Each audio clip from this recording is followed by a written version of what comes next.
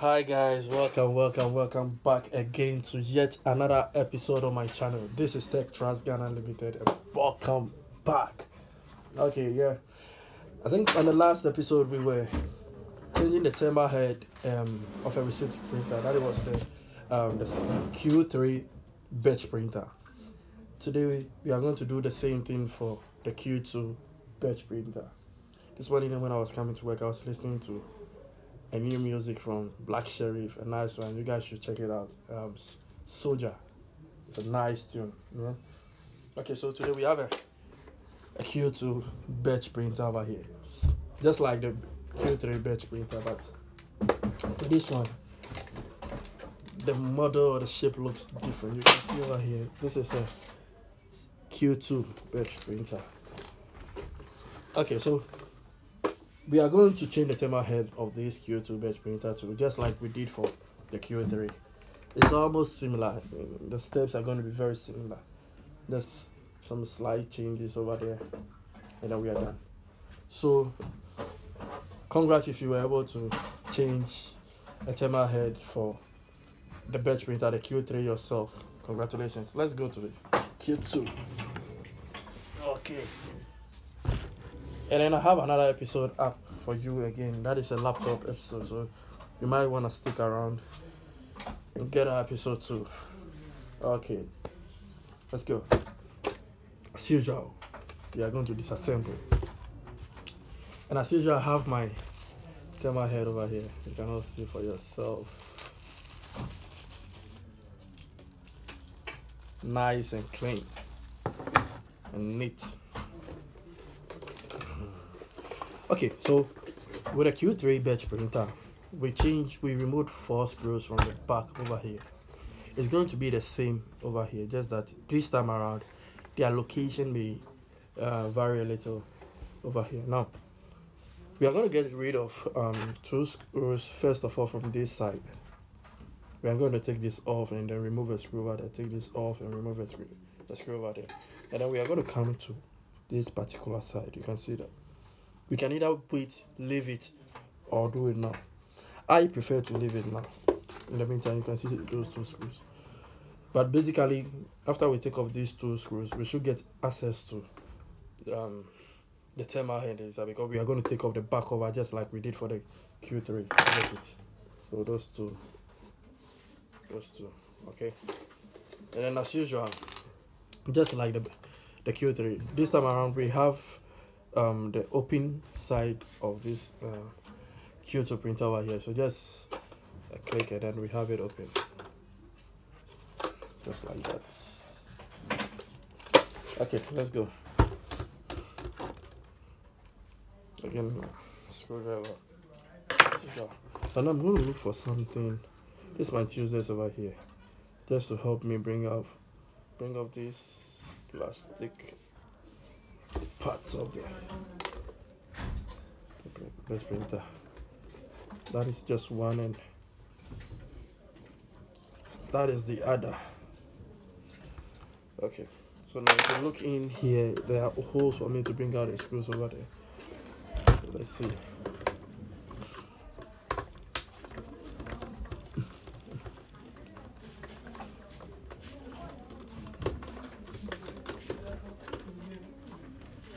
That's one for you.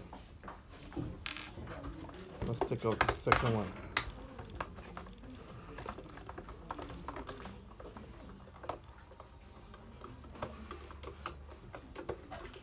And that's the second one for you as well. So we have the 2 screws out here now. And let's flip this over. Open this side of the printer. As usual, I showed you how we will open it. Not just like the Birch printer where we took off the front. A case over here. It's the same thing with this one. We just have to probably this one have edges over here to just lift it up like this. So, and it's off. And again, you can see these are just the receipts of the shop is coming from.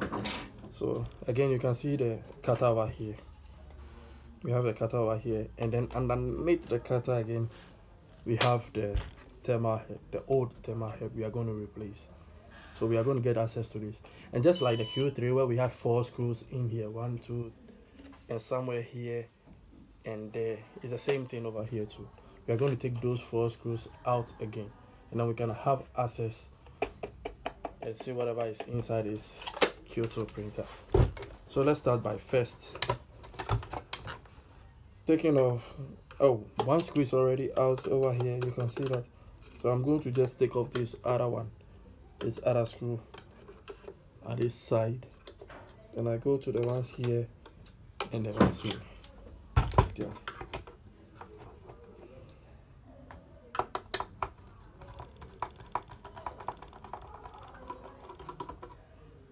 So I'm basically bringing out 3 screws. Okay. Again, my magnet is trying to fail me. That's one.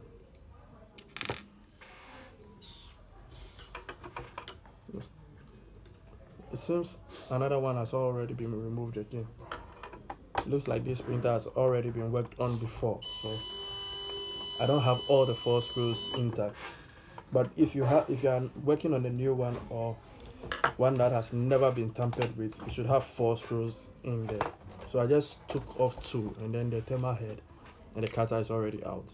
This is because it looks like it's been tampered with, so there are only 2 screws in there, but the main one should have 4. Okay, so now again we are going to get access to the one below, and this one, like I told you, is going to be simple because this is it. Ta-da, you can see. Okay, one of the screws is in here. Okay, let's take out the bits. This one comes with a lot of bits.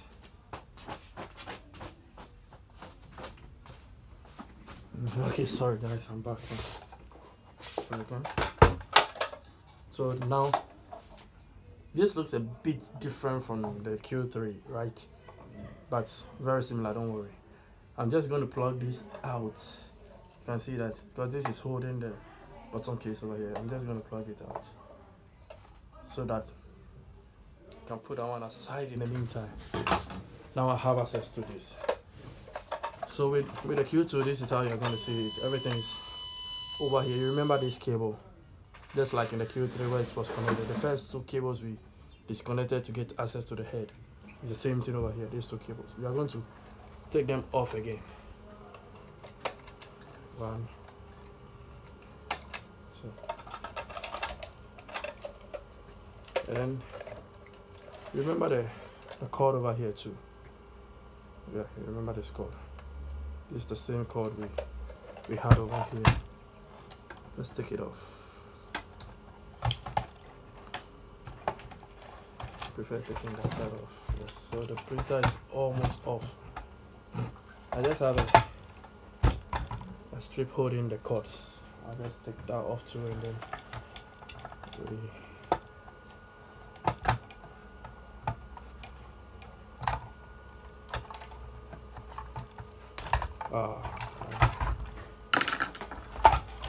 so the printer is off. You remember this black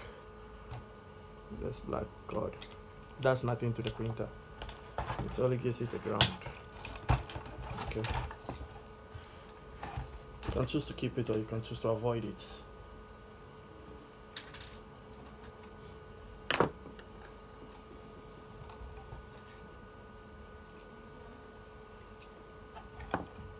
Let's put it aside. Now, so you see we have the old thermal head, just like in the Q3.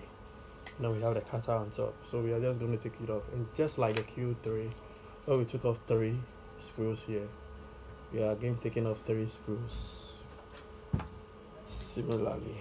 So let's go. Like sometimes the screws are hard.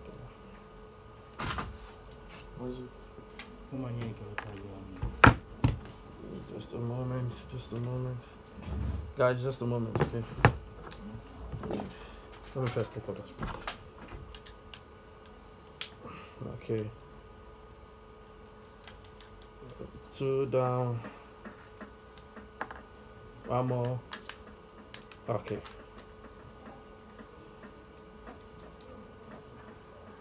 the 3rd one down. Okay, So that is it. Remember how we took it off. So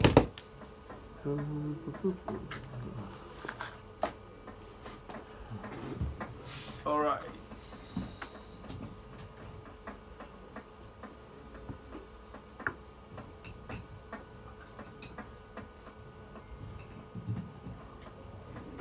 Okay. Okay. Just gotta charge my Bluetooth a little bit.